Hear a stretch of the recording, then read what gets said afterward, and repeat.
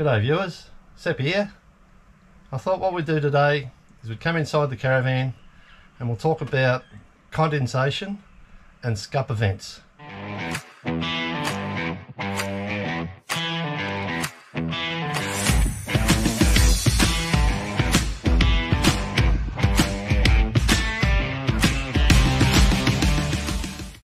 What we found in our travels is when we go to a location and it gets cold overnight, 5, 6, 7, 8 degrees outside, and you've got your heater running inside the van, they start to get a bit of condensation on the inside because they've got a metal plate at the top. That's sort of how they're constructed, or the one we've got's like that. It's got the metal plate at the top, and what happens is, because it's warm inside, it's cold outside, it gets condensation on the metal plate on the inside, and then what it does is it drips down a little bit, not much, but it drips down into the van. So we're lucky we've got the single beds and we've got a little table there, a little top.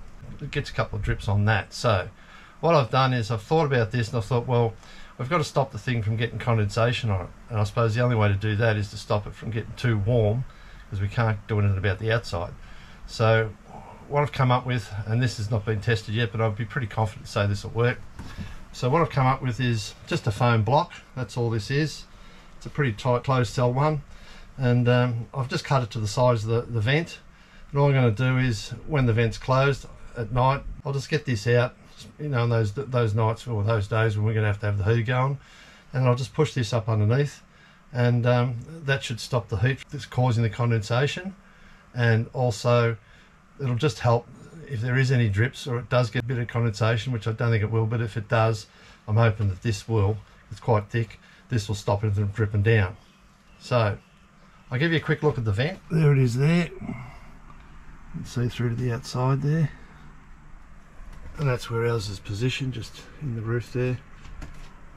Just back from the main vent. What I'll do now is I'll put the foam in. So I've just closed the vent and I'll just push this in. I'll do this one hand, it's pretty simple. Just push it up, tuck it in there, and it should do the job. That's the plan. Pretty easy.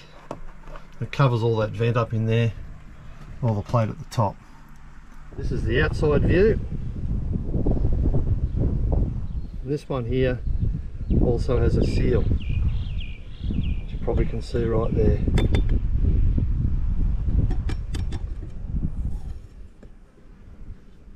So while I'm here, I might as well show you the roof of the van.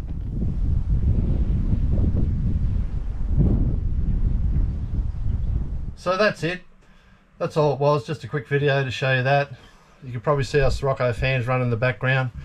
They would do a really great job. Not sure if you can hear them or not. They're very quiet and they don't draw a lot of power. That's it for this one. Take it easy. Thanks for watching and see you on the next one.